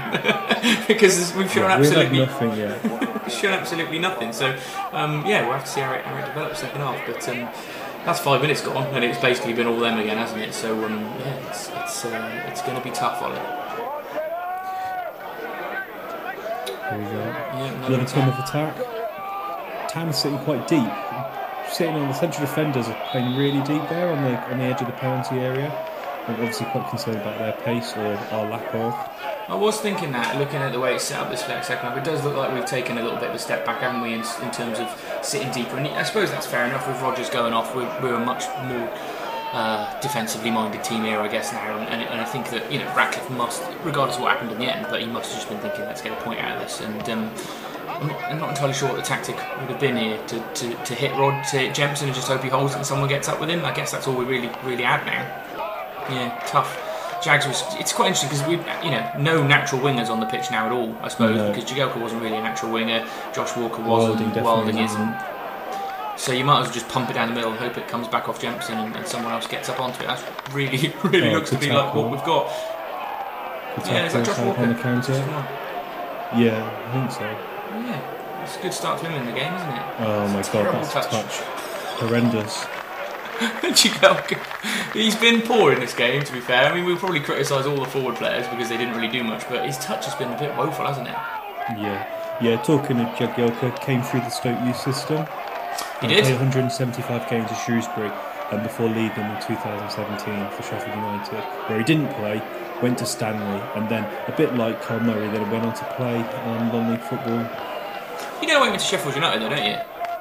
Yeah, probably because of his brother, I guess. His brother got him a contract, and I think after his time with town, I think he went and spent a while not playing, and then wanted to get his fitness back. So I think it was one of those ones where he went there, tried to get his fitness back. You know, had a chance of a crack of it. Yeah, impressing the manager, but no, he never played. To be fair, and it must be quite a weird thing for him to be like the brother that didn't kind of. He obviously made it as a footballer. Well, a bit like Gerard's brother. Yeah, well, horrendous for us.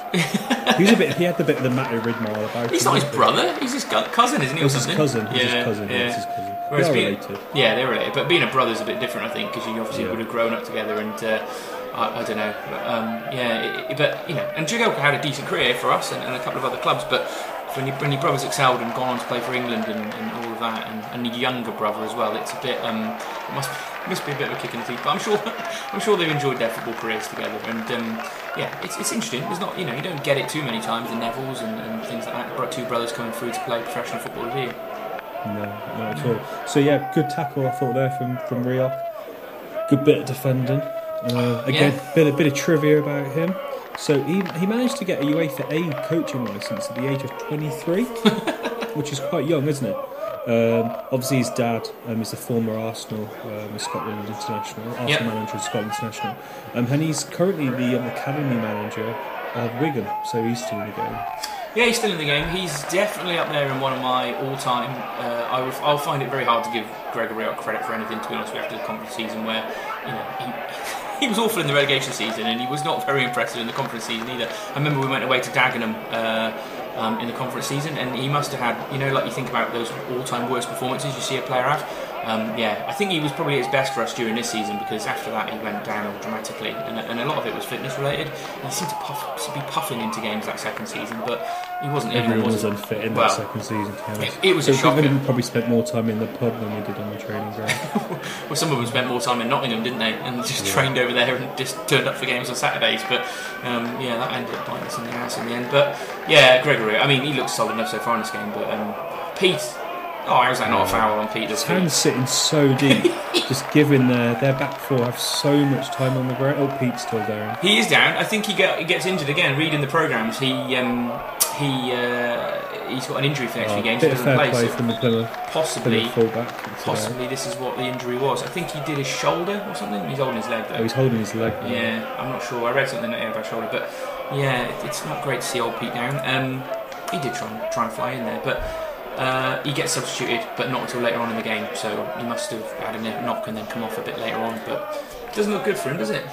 No, that's pretty old school. Referee's got a hanky out. It's pretty old school, isn't it? Yeah. I'm trying to remember what physio is at the time. I can't remember now off the top of my head. It might have been a lady called Rachel was our physio for a while, wasn't it? I don't think it was. No, it might be after, but it might have been before that. But yeah, I remember her. She was tiny, wasn't she? Yeah. Just to come flying on the pitch. It's Simon Shakeshaft, isn't it? I was just saying. Yeah, there you go. It was him, wasn't it? Because I was saying about his match reports. Yeah, there he is. That's Simon. There we go. Nice message from the crowd there. No fourth officials back then either, was there? So yeah, they just can kind of get on with it on the side of the pitch. Jemson was having a chat with their manager. It wasn't their manager, one of their coaches, I think. So there's Mark Atkins. Look at Pete. What a warrior. He doesn't want to come off, does he? He's clearly got some sort of injury, but yeah, I guess when you're down to 10 men and you've only got 2 subs left, you don't really have much of a choice. Do you think Atkins was trying to kick that out of play and miskicked it? Yeah, I think so. They're back on it straight away. Wasn't the best. Here we go, reload. Here they come again. You just look when the game starts back, how deep we are. So our midfield is central field was on line with the penalty area. Sorry, the semicircle there. We're really sitting deep. It's definitely different to the way we played with 10 minutes. I can't even see any of our players yet. Oh, no. Rogers. Yeah, look at that. There's like 5 of them in the middle. Atkins is really deep. Look how deep he is. He's like behind the defence at one point there. And you're going to think, how the hell do we get out? There's a lot of respect to the opposition here. Yeah, too much, but we're down to 10 now, so that's fine. It is remarkable that they, look, they've not created anything so far this half, have they? To be fair, that's a good ball. Ooh, bloody hell, that's a foul. He took out one of our men though, didn't he? Well, look a bit there. He took out the goalkeeper. Physio's busy. Oh my god, that was pretty nasty. Did well though, Cartwright there. Brave. He did. Stocky. Oh, he didn't hit one of our players. Redmail's puffing like mad. Look at him, he's absolutely knackered. Look at the state of that man. It's only 56 minutes in and he's absolutely knackered. He's been chasing a lot around, but it's embarrassing, isn't it? I mean, Heathcote's got. It just shows you how much lower league football is. So we were talking about the Marine game, how unfit they were, and even Shrewsbury's team didn't look particularly fit. This just shows you how much the game's gone, because he shouldn't have. Yeah, that's not a good image. No, there's a lot of people with hands on hips though, isn't there? If you look around, him, Plymouth player there, another one. One of our lads in the middle there. Wilding's not there, he's fine. Well, he's just a beast, isn't he? But I guess there's that pre-season fitness thing as well, isn't there? That it takes a while for it to come off and kind of get up to your proper levels. You've been too kind. Yeah, everyone looks knackered. It's really bizarre. There's Mark Atkins, he's double teapot. There's loads of people with double teapot at the moment, both hands on hips, but yeah, nice bit of time wasted. Right. It's taken us through. Yeah, it's taken us through another couple of minutes. It was interesting because for a while, Cartwright and Dunbavin, we never really seemed to have a consistent goalkeeper. Someone would pick up a little niggle and someone would play like 10 games and then they'd switch around again. It was like, normally you get a keeper playing the whole game and then, in this era, and then, your reserve keeper will play if there's a little, serious injury, or they play in the cups. But this season and the next season, they seem to switch it around quite a bit, which is quite terrible ball from Gemma. Gemma's not happy with that. He's just running around for nothing. That was a poor ball from Wilding. No, it was funny to talk about Cartwright. Yeah. Again, bit of trivia on Cartwright. So we signed him in the summer from Brighton Hove Albion at this game. He only played 100 games in his career. It's a bit like Luke Daniels. You thought Luke Daniels would have a good career, but he's hardly played in his career either. And then after that, he went on to be manager of League. But then, quite really interesting, for 7 years, he was the director of a technical director, so a kind of a hybrid of a director of football role at Stoke City. So he kind of went into into that role. So that's quite interesting. Yeah. I just was watching. Foul. You got a chance. What is he doing? I don't know. Why is he rushing? Calm down. I was just watching Gemmo there in that little passenger paper beforehand. He looked like such an old man playing football then. He's obviously knackered from running around on his own up front. But he's 32 in this game. He definitely had a languid style, didn't he, old Gemmo? Yeah. Oh dear. It is opportunity to get the big men forward. Oh, Redmile's going up. Here we go. It'll take him 25 minutes to get back, Ollie. That's our biggest problem. I hope he doesn't listen to this. I don't care.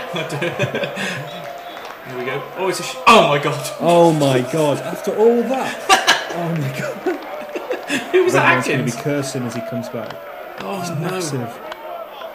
That was horrendous. I think they had to do that to give Redmile enough time to get back. Kind of a shot. Horrendous set piece. That was from the training ground, Ollie. What do you make of goalkeepers with trousers? I hate it. It's in the middle of the first game of the season when it's hot. It's almost as bad as Effie Solji wearing gloves in that game we covered against Bury the other week, which was like end of the season and boiling hot. It's not a great look, is it? It reminds me of Russian goalkeepers or like Dmitry Karin. He always used to wear trousers, didn't he? Do you remember him? Yeah. Good. I was wondering whether I'd lost you. Yeah, he used to run for Chelsea all the time, didn't he? But no, not a fan. What about you, Ollie? No, it seems a bit unnecessary, to be honest. The goalkeeper shirts, their goalkeeper shirt's very 90s-esque, like end of the 90s. It's quite retro looking. What did you make of this kit, Ollie? I liked this kit a lot. Yeah, these kits are alright, but I don't know why. I always find them a bit odd when they're just so baggy. You just get so much material. Yes, that's true. Yeah, they're huge, like tense. It was an alright kit. The Ajax shirt, you called it, didn't you? Yeah. But, it was alright. Yeah, it was. It's to be fair, it's synonymous with that relegation again, isn't it? So it's almost like you kind of see that shirt, you think, oh, dear. Yeah, as you know, I like all different kind of kits. I was a mascot in a white kit, but if you're going to play blue or whatever, for me, you've got to have some kind of amber stripes in there. Poor Gemma then, just hoof straight to him. He has 2 men on him. It's a bit of a thankless task. The goalkeeper's like outside the box playing now. He wants to get involved. Oh, Redmar completely missed his header. Oh, what a save! What a save from Cartwright.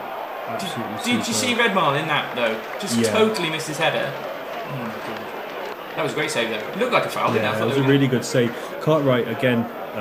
He's definitely winning the chance of being being man of the match. Yes, he's not going to good save in the first half and another good save there. Oh dear.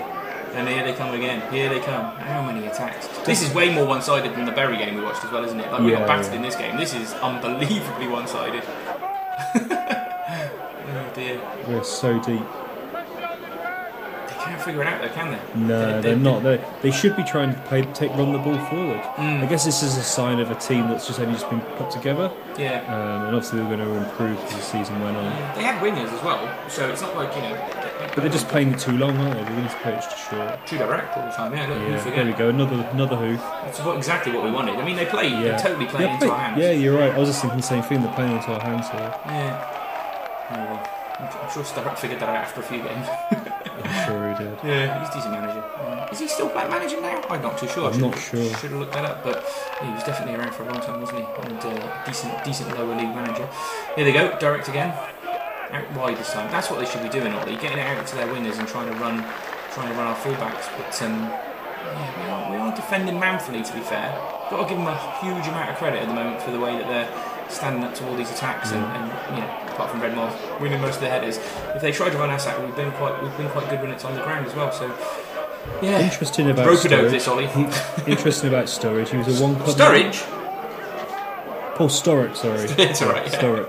Yeah, Paul Sturrock. He was a one club man. He only played for Dundee United. Okay. After Plymouth, he went to Southampton. I remember that now. Sheffield Wednesday, Swindon Town, and then he went back to Plymouth again in 2017. Oh, he went back in the end. Yeah. Another good effort. I never agree with managers and stuff going back. Never go back. What about Paul? Never go back. Hey, when you said we'd signed a Sturridge, I was wondering whether you can remember the name of the Sturridge we did once sign. There's a quiz question. No. Simon Sturridge. Simon Sturridge. Yeah. Did he ever play for us? Oh, he played a few games. I think he was around for too long. Might have been a loan player. No, I don't know much about him, but I remember we did sign a Sturridge once, Ollie, so there we go. That is on loan in 2000. There you go. 11 games. That was the season before this, then. There we go. Yeah. There we go. Right era. I remember his name came back into me, so yes, Gemmo wins a foul. Giving the referee sarcastic applause. High five off Pete. Oh dear, this is the only way we can get in their half at the moment. I don't remember how we eventually go on to score it, but you've got to think it comes from the set piece, Ollie. Yeah, if it's a shot, it's going to be a remarkable event. I'm not kind of hoping it's the only shot we have on target in this whole game. There's something quite sweet about it. Here we go. He's doing alright with the ball at feet, Gemmo. He is. We get it to him. That's a good run. Jags. Inside channel. It's the best football of the half, this. There we go. This is the best. Yeah, you're right. We're actually passing the ball. Look at this. It's a bit of football. Oh, go on. Hey. Oh, bloody hell. That was good. Wilding smashed it. Wilding comes in with a meaty challenge. Oh dear, and Jags. Hey, we seem to have gotten slightly motivated all of a sudden.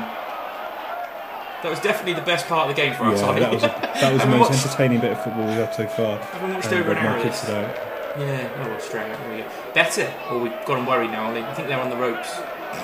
Do you think maybe it is a bit of a rope-a-dope this? We just let them attack us time after time after time, and then we kind of hit them later on when they were tired. It's ingenious tactics. One of the things happen then that always I find really funny is that wingers always want to take throw-ins, don't they? Yes. They always get the ball and always try and take a throw-in. It's really odd. And they give it back. And they always give it back to fullback. Yeah, it's a bit frustrating, isn't it? It's weird the little entrance and exit way from their tunnel in with the net in. Obviously got a bit violent. Looks like it looks like a Russian stadium of some kind that you could, they're worried about the ultras or something. But yeah, there we go. There's tons of Plymouth fans. They get a lot of fans nowadays, Plymouth, don't they? They do. Is, like us, their ground really spurred them on to a sort of new level of a sport, didn't it? few years until it was finished, though. I think they had it for the start of the next season when it was totally finished. There's 3 sides of the ground, so it took them quite a while. Demolished it quick, but then it took them a while to build it back up. So, but yeah, it's a nice stadium. I don't think I've been back to Plymouth many times since this game, if I'm honest with you. No, because they were above us for ages. Yeah, and then they were below us for ages as well. Yeah, I think I've done. This might have been. Oh god, corner, Mark Atkins. Just cleared it out, fine. Even though it was outside the box, there was a short corner. Were we switched on for that, do you think, Ollie? Didn't really look like it. Oh. Away again, though. There we go. Counter. This is where you want Gemmo. On his own. He's just waiting. Who's that bombing through? Oh. Is that young Walker? He's quick, isn't he? Yeah. Yeah. He did the right thing there. He's not good. He's not quick getting back, is he? Was it offside? No, playing on. That's bizarre. No. It was just the game seemed to stop him playing it. It's so funny watching Pete Wallen try and play just this completely different role than now. Because he literally played non-league all the time before. He's played for like Newtown, Telford, and then suddenly decided he got a chance with us and played league football for hundreds and hundreds of games. It was a bit of a meteoric rise from the level he'd been playing at. Very odd. Easy. Do you know what? We're 66 in now. They've not created a thing in this half, Ollie. No, it's really strange, isn't it? Yeah, sitting back has really worked for us in this. It's really sort of stymied the game up, hasn't it? I guess if you're going to have a game when you have a man sent off in the first half, the first game of the season ain't necessarily a bad one. No, I guess not. And I mean, yeah, Carl Murray was probably a bit of a miss, but I think we did have a few other midfielders we could kind of bring in, or people could sort of move around. So it probably wasn't the worst player to get sent off. I guess if we'd have got a Rodgers or a Jempson off early in the season, it would have probably been a bit of a bigger pill to swallow. But yeah, it's interesting. I'd say the away form was better at the start of the season than the home form. I was reading a programme and Ratcliffe was sort of lamenting the performance. I think it was against Oxford where we didn't do very well. So, yeah, it was good, as you say, good season for them. We didn't start the season well, but then just went on as you'd imagine. So they went on to some amazing bits of run in terms of results. Interesting, Kidderminster played them against them at one point as well. Yeah, we played them a few weeks later, I think. Yeah, when they were in the Football League. So. Here we go, sub for them. I cannot read what that says. I'll tell you what the sub is, Ollie. I've got it on here. This is what are we at now? So 65. Dean Crow coming on up front for Ian Stonebridge, who seemed to have run himself a bit ragged, really. Interesting you talk about them obviously getting a record points total. They scored 25 goals less than Luton, who came second. Wow. So they won the league, but they had 71 goals, but they only conceded 28. So defence. It's pretty impressive. Yeah. Obviously, Graham Coughlin contributed a lot to that. You see why they let Mickey Heathcote go then, can't you? If that was the sort of quality of defence there. Cartwright did well there with that ball into the box in the corner, sort of spam-handed it out. There's so much coming into the box. Again, Cartwright, he wasn't afraid to come out. Never guess. So, of all the players on the pitch, go on. Who was their top goal scorer in this season? Is it Freo, the one that got nobbled a few times? Graham Coughlin. No way. Yeah, he got 11 goals. We got under that header. 11 goals he scored. That's pretty impressive, isn't it? Yeah. He was great, to be fair. Ian Jake. See, that's why I didn't like Gregory. Things like that. He's left a man injured, though, so that's fine. Play on. Let's hit the camera. Oh, dear. Stay down, lad. Waste some time for us. Yeah. That's the town bench there, isn't it? So we had the Patrick training wear, which I always thought was pretty horrible, to be fair. Just looked really 90s-ish still, even though it was like the 2000s. It was quite retro. I think I've got some Patrick stuff from when I was that age that I've got in the attic somewhere. It's funny how much football stuff you collect over the years, isn't it? Kits and bits of training stuff that you just never throw away because it's your club, innit, Ollie? It feels bad to throw a football kit away, doesn't it? I throw stuff away. Do you? Not a hoarder, yeah. That is sacred. Not shirts. I was going to say. Not really shirts, but some things. I just like football stuff and that, especially now I don't play. Well, those days are beyond us. Here we go. Interestingly, actually, reading the programme, the away supporters were still going. Well, were going at this point. They've been going since the 80s. Under Chris Wynn. Chris Wynn was their manager at the time. Who was playing when I started, and I think he'd finished by the time you started. But they had a game this morning against the Plymouth fans. So they've been up early, driven down, and drew 1-1, and were rescued by good save from Cartwright again. A young lad called Tim Placott, who used to write in the programme as well. He made his debut for the away supporters that morning, came on and scored the equalising goal for it on his debut. So at least we had we had some reasonably good results, I suppose, between this and our away supporters. It was a good day for town down on the coast. Good pass from fullback there. Look at that, Gemmo. Absolutely. It looked like a terrible. Oh god, it looked like a terrible pass, but it was okay actually. Too soon, Walker. Frustrating. That was a poor run. Talking of Plymouth, there's always something again quite special about going to Plymouth or Torquay, or I don't know. It maybe just those two, I suppose. When you go down into sort of Cornwall, Devon, you can have a weekend away in sort of Torquay or in Plymouth or Exeter as well. I suppose some people did it for. Portsmouth's another one. Yeah, I guess so. Not so much Blackpool because it's always northern. It's normally cold. But I always used to like my trips down to those games. They were always fantastic kind of weekends away when we went with a bunch of mates. So I'm sure a lot of town fans who were there that day had done that.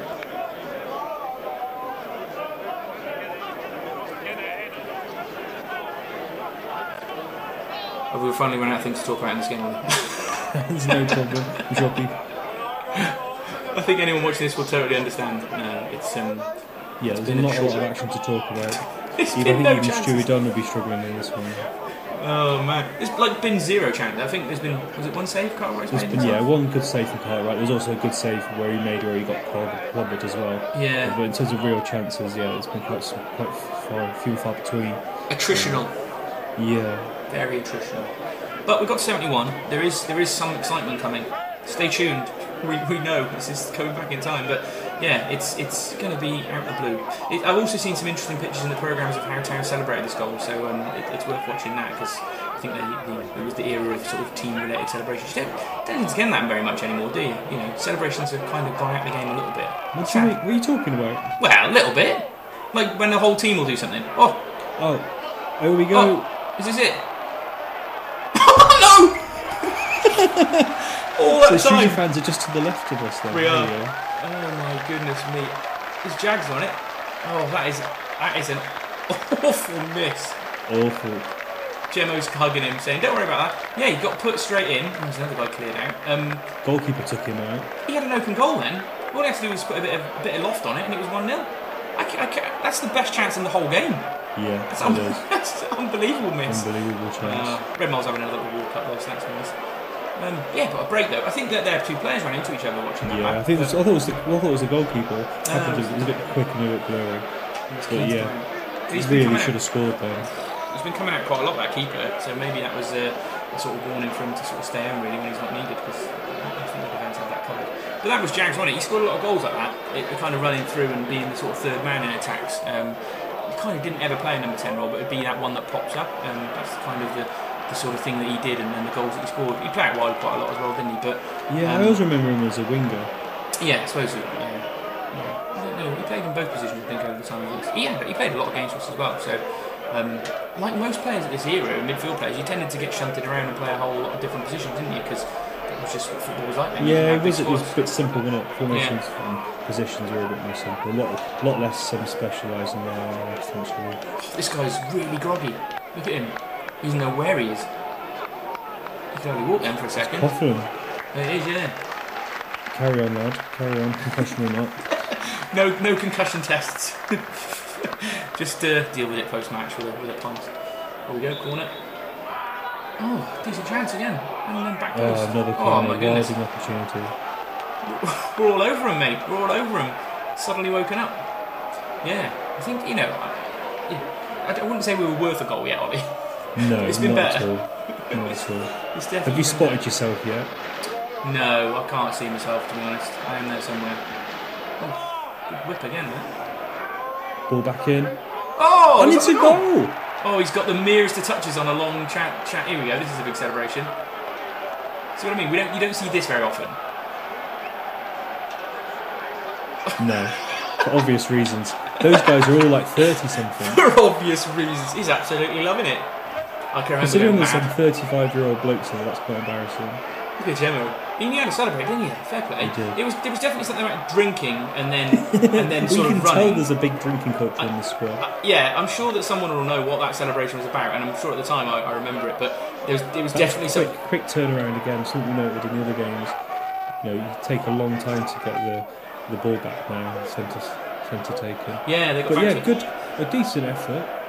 Yeah, I wonder. I'd have to look back and see it was about that long shot, because that's what set the goal up, wasn't it? I think it was maybe Atkins. Was it Rayok maybe from the left back position? Could have been. And then Gemmo's got the nearest to touches, really. A bit of a sniffer's goal. Bit of a goal hanger. Scored a lot of goals like that, didn't he? But you've got to be there to score. And it's a good moment. Good to watch that back. It's a goal that no one's seen. This footage has been hidden for years and years and years in Ian Whitfield's VHS library. And this is why I like watching these things right now, just to remember moments like this and see a Gemmo goal. It's been a long time. Some fans you can hear some fans getting a little bit angry now. Well, the amount of chances they've had, they must have been cursing and themselves. And the fact that had 10 men, we've had 10 men for such a long time. Yeah. Big challenge. Yeah, I think they're gonna get chances still. Although, as I said, we've had 3 better chances in this half than they have so far. So that's not a foul. That's not a foul. He's used his body. What are you doing, son? Unbelievable. Terrible linesman. Terrible. Here we go. So they get everybody up now. I'm wondering how. I mean, they're already gambling loads of men forward, aren't they? But I'm sure they're going to have to throw everything at us now. It'd be interesting. The man behind the goal with the high of his jacket doesn't look best pleased, does he? Oh, it's a good delivery that. Should have scored. Someone should have got near it anyway. Close. Showing us why they weren't so good at scoring goals in this game. Why their defence was the best part of their game. But all that little moment came from the keeper rushing out, didn't it? It caused a bit like the mad moment and 2 corners. And then they've scored from it. So it did show that they were possibly being a little bit too naive in how deep way they were. And if the keeper had sort of stayed at home and just trusted their normal defensive shape, they probably wouldn't have got themselves in that trouble. But it ended up costing them hugely, didn't it? Yeah. Just been handed a card, Glenn. Oh, have you? The attendance 5,087. Brilliant. It's not bad opening day, is it? Considering most of the rest of it. I wonder how much you could get in this one stand. Whether it was just probably 5,087. Yeah. There we go. I was just going to say, how much was the programme? Back in the day, what does it say? £2. It's not much, it's more expensive nowadays, is it, to be fair? So, programme of the year, it does say. Oh, dear. Confusing them playing a high line. Mel's he's absolutely boxed, isn't he, to be fair?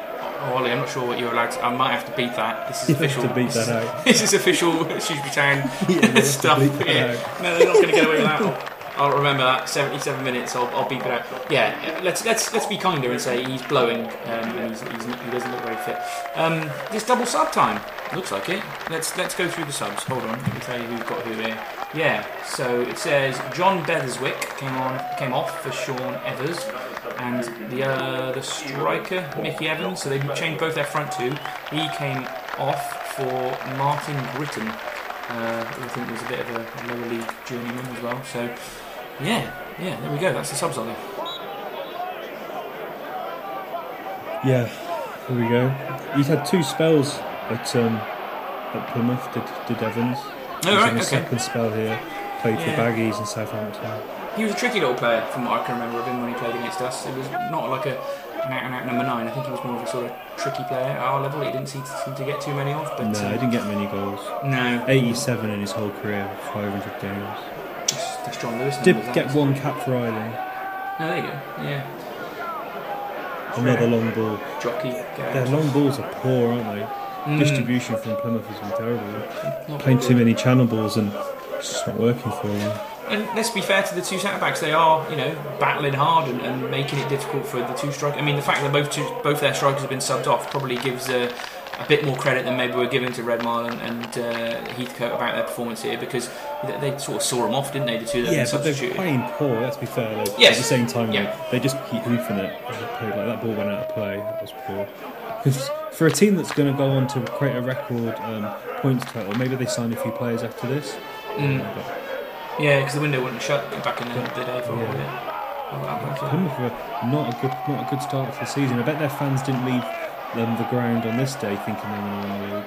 No. Risky header. It looked like a back pass. Good goalkeeper. Yeah, I thought it was our player as well, but who knows? Considering they both look like they're playing in blue, it is difficult to tell. Decent goalkeeping again. Mark Cartwright's been the star. Gemmo, I was saying, even when he's playing up front on his own, he did do his best to win as many headers as he could, and he was quite good at winning that. Just before the chance that we just looked at, he won a header in a really difficult situation, and he did keep him occupied. Oh, look at him! He's raging. He's like, don't you know who I am, son? Nigel Jemson. That wasn't a foul, though, was it? A bit harsh. I think he's been picked up for a series of little incidents, I think, there. He's very annoying the ref. He was very expression. Yeah. There's a lot of expression to Nigel Jameson. I quite like that. I would have liked it if he Sumo scored a few more. The locals are telling us what they think of him. To Gemmo.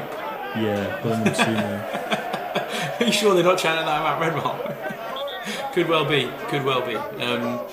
Yeah, there we go. The other interesting little tip that I picked up, researching this game, is that obviously Mickey Heathcote left them to come to us, but it took about 3 or 4 weeks, I think it was, looking at it before he left them. They gave him a benefit game because I think he played for them for quite a while and obviously must have been really respected there. And coming to the end of his career, they wanted to obviously raise a bit of money for it. Again, you don't tend to get benefit games in modern football. No, you don't play like 10 games, 10 years, don't you? Normally you get before you get them these days. Well, 10 years is a testimonial, isn't it? That's kind of what they say. But a benefit game, I think, was almost like it's coming to the end of your career, and we'd like to give you a bit of funds for you as you go into retirement. And so we had a benefit game, and then he came to play for Shrewsbury. So not sure what to make of that. But I can't think of the last time.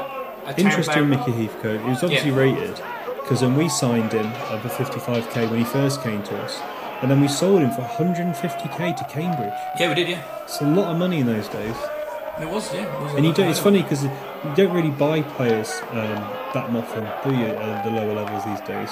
Obviously, we sign a couple of players here and there, but quite rare, really. Almost free transfers, aren't they?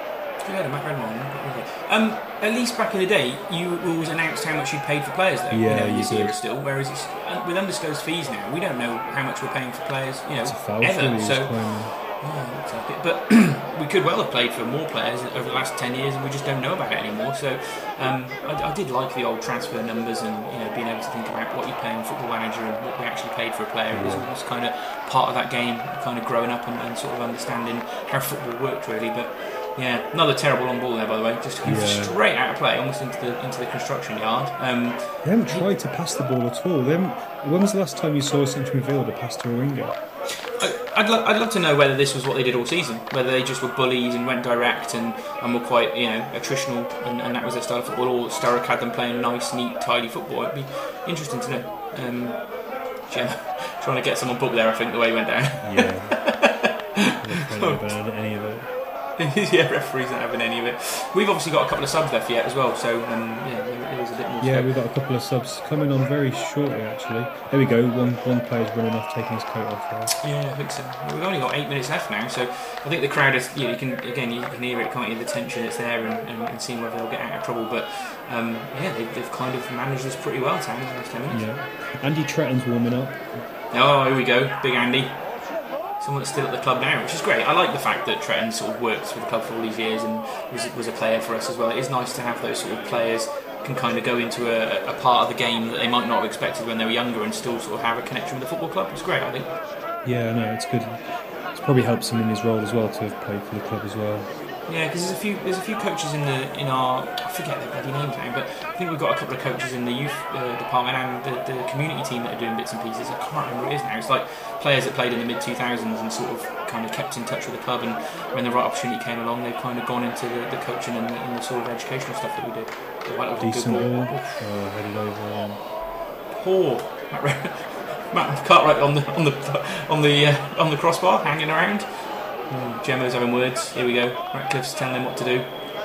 He's giving him some instructions. It looked like he was saying something to do with the tactics, but they don't look like they're changing. Wasn't short of an opinion.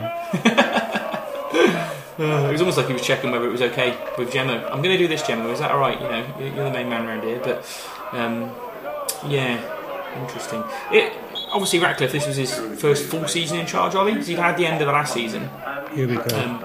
Here's Andy. Tretton's coming on.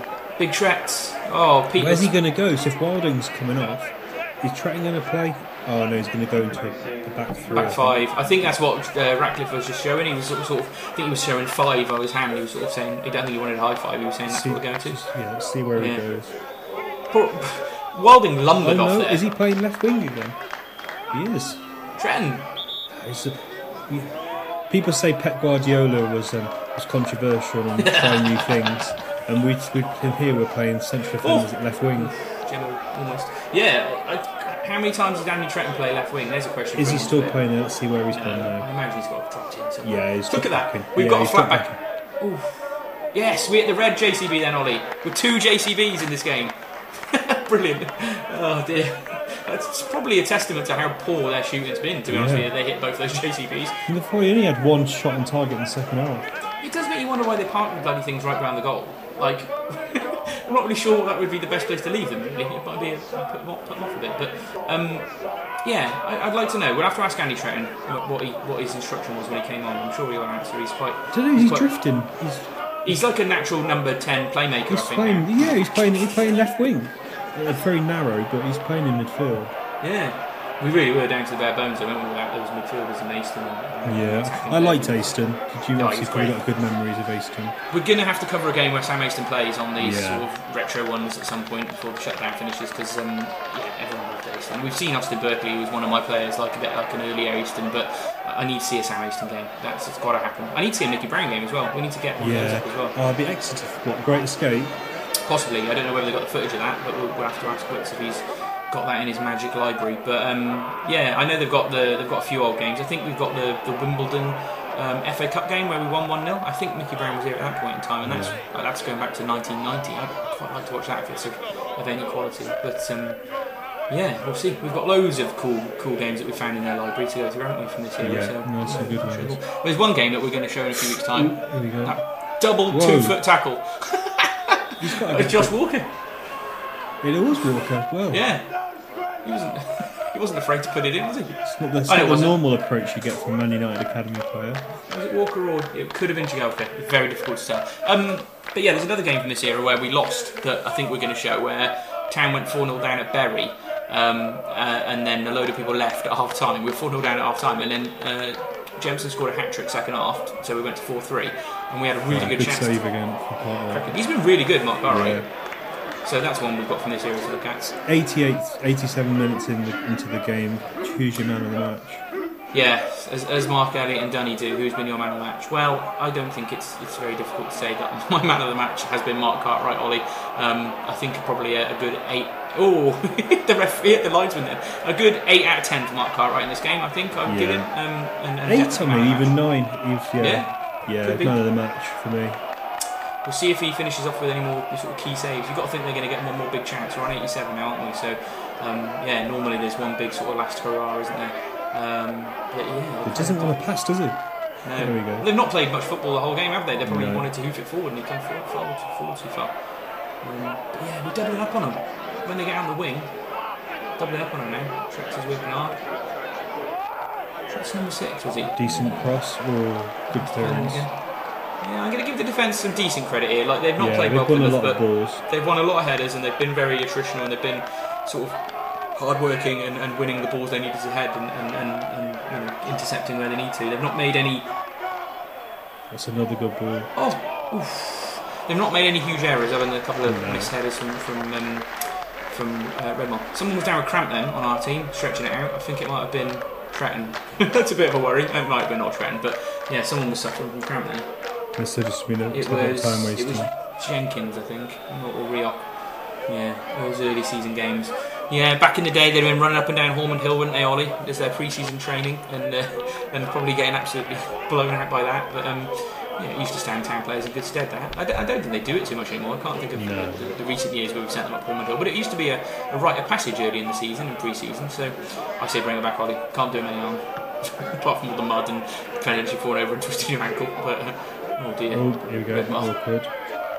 Tretz. Solid Tretz. Solid. Look at him. He looks nervous, Tretton.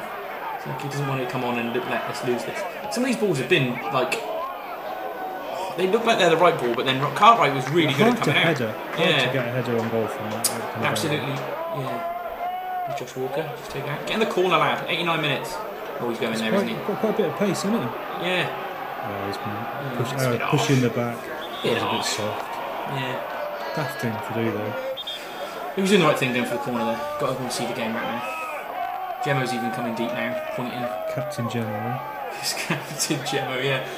I can't remember whether he was captain the season before or whether Ratcliffe made him captain this season, but this was his time to shine, wasn't it, as the skipper? But it's all hands to the pump now, Ollie. I think that Mark Atkins is the first man forward at the moment, and he's like just outside the box. See, double up on the winger again. It was a definite tactic. That's what Tretton's been brought on to do, isn't it? sit deep and just do that role. Just keep hoofing it in the box. Yeah. The quality's been awful. That Freo was, I say he's still playing, I think, unless he went off. I'm not sure, but no, he didn't go off, did he? Take it from there, Ref. He is. It's diabolical. Oh no! 20 yards. That's the 90. Start whistling, Ollie. Start whistling. That's the 90. How much extra time do you reckon we're going to None. Hasn't been that many injuries, has there? There's obviously been on goal. With what happened with the clock in the first half, it could be another 10 minutes left. Another crap cross from that winger. Yeah, he's been really poor. Hands on heads from their number 11. He knows they've missed it. He knows they've missed their chance today. Well, controversial from Shrewsbury. They stopped at 90. Yeah. Oh, we won't know. Gemmo clapping that bit of defending there. Yeah, it's nice. Funny. I haven't seen Ratcliffe out in the technical area many times with sort of too much hard work. Yeah, too hot. It probably was too hot. A lot of people wearing shorts and t-shirts, I think, in the crowd today. It was warm that day. Nice summery day, start to the season. So where did we finish, Glenn, in this season then? I don't know, did you look it up, Ollie? No, that's what I was asking you. Oh, I didn't look. We'll have a look in a minute. But yeah, I think we started the season really well. We were in shout at the playoffs, and then we just faded away quite badly toward the end of the season. That's my memory of what happened. Quite where we finished, I don't know. But yeah, that's the general vibe of the season. I think the legs went out of us as the season went on. I think from watching this, you can kind of see why, can't you, Ollie? Yeah, I just don't have good memories of a lot of these players and these teams. Oh, Gemmo, he's in. Oh, keeper did not even try to attempt to challenge for that, Jemson. It's like 90 minutes. There's absolutely no need. Come again, Andy. He was tall. Probably leggy, wasn't he, Andy Trenton?